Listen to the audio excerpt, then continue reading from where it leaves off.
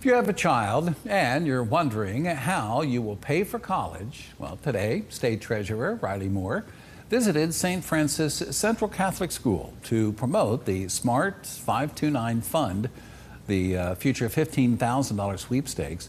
That will be awarded to one student 17 years of age or younger. And the SMART529 savings account is a tax-advantaged savings plan. It's designed for families to pay for college.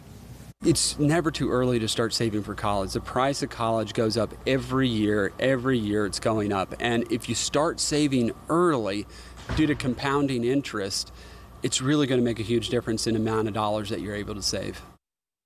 Now, it's free to enter the sweepstakes, and it's not required to have an account in order to do so, but you must open one if you do win, as the price goes directly into that account. The deadline to apply, May 22nd. Learn how you can apply, and you can visit our website to find out, WBOY.com.